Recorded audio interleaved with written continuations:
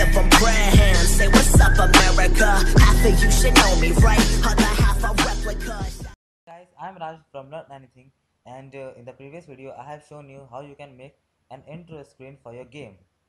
Well, in this video I'm gonna tell you how you can add a scoring system for your game, right? But before that I will do some changes in the crash function.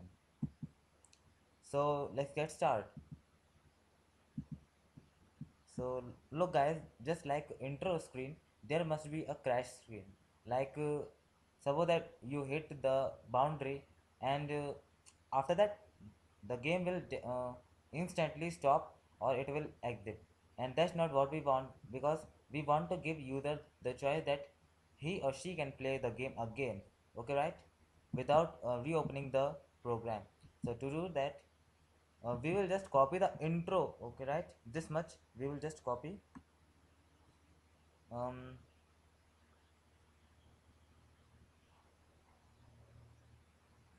okay, okay guys, I have copied this whole. Okay, and I'm gonna paste this all in the crash function. Okay, um I'm gonna select this all and I will now paste it. So now in crash function also we have a screen now, right? But the problem is that this whole is just like the intro screen, so we want some changes, right?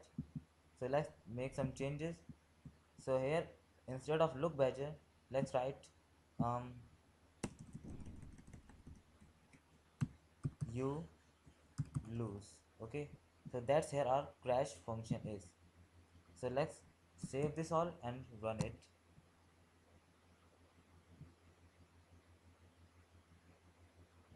I use F5 key to run the code.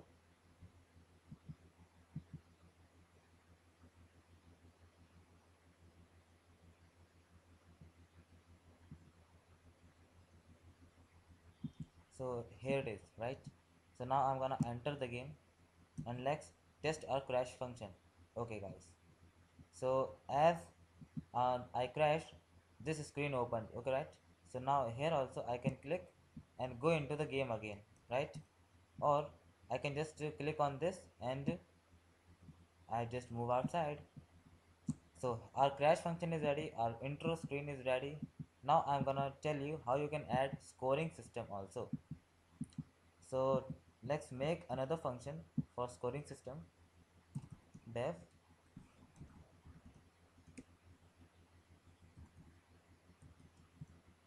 scoring underscore system. The parameters must be nothing. Well, it will work on its own. Okay, so in here, wait guys, um yeah, here. So here I will first of all define the color, like say um score color.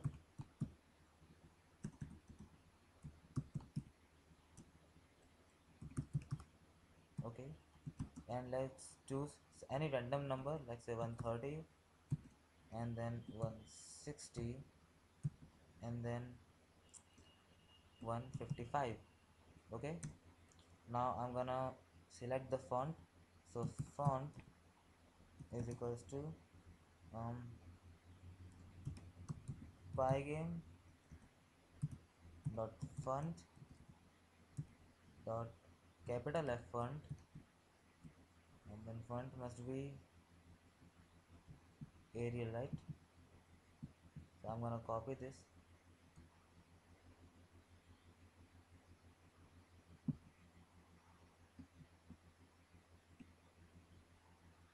Okay, I have copied it and I'm gonna paste it here. So our font is ready and the size must be, let's say, 55. And then we have font, then we have text, right? So text is equals to font dot render, and the text must be um your score,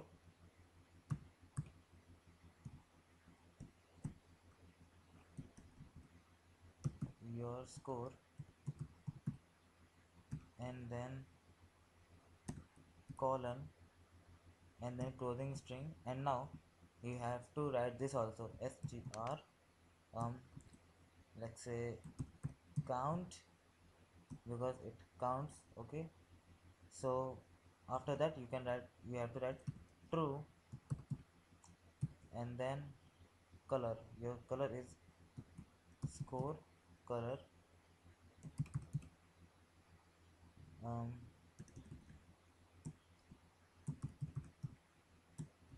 Now you have to billet this thing on the screen. So to do that, write display dot billet. Okay, and then text, and then where you wanna billet it, like say 0 0, because this coordinate is very easy. And then now that's it, your scoring system is ready. But the thing is that you have to do something here also in the game loop. So you just write here count is equals to 0, right? I have defined a variable count is equals to 0. And now like in here it's block this part. Here you have to do some changes. um let's write it here. um count count is equals to positive 1, right? So now that's it. Now this should uh, make our scoring system. Now I'm gonna save it and run it.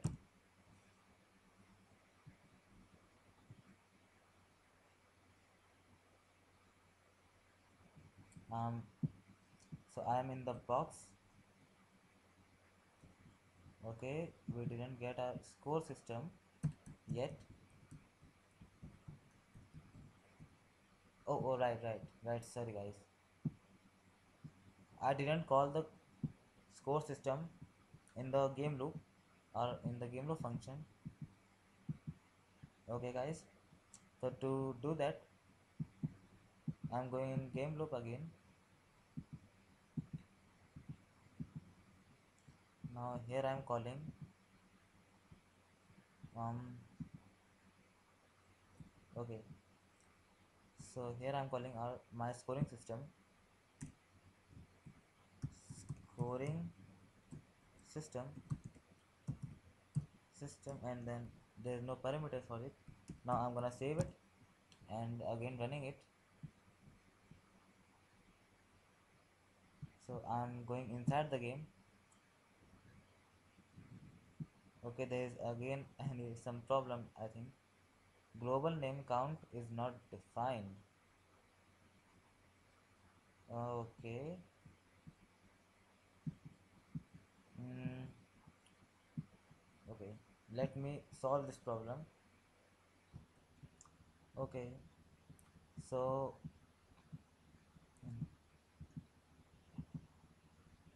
so here is our scoring system. Let's do some changes. Okay, I'm gonna define a parameter score. Let's say count. Okay, I have defined this parameter count, and now I'm gonna write here. Now let's see. Okay, where is this? um yeah, here is our scoring system function. I'm gonna write here count. Now I'm gonna save it and then running it again. Oh gosh.